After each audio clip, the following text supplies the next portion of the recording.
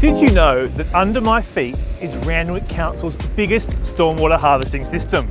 This is Randwick Council's 14th stormwater harvesting system and is part of Council's ongoing commitment to conserve water. This system will save up to 40 million litres of potable water each year. That's equal to 16 Olympic-sized swimming pools. So, how does it work? Well, I'm here to show you. When it rains, water flows along our roads and gutters and enters the stormwater system through drains. Once captured, the water goes through its first filtration step, the gross pollutant trap. This removes large debris and pollution, and it's right under the ground where I'm standing.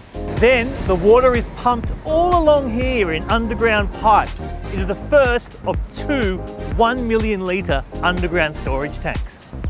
Look at how big it is, almost 300 square metres, 4 metres high and very echoey. Then the water moves through the tank through another filtration system which removes fine sediment. Then back to the second 1 million litre underground storage tank where it's topped up with bore water to boost supply if needed. Finally, the water is flushed through a UV treatment filter to remove any viruses or pathogens. Then the water is pumped out across Maroubra to irrigate parks and reserves, like this one. And I think that is pretty awesome.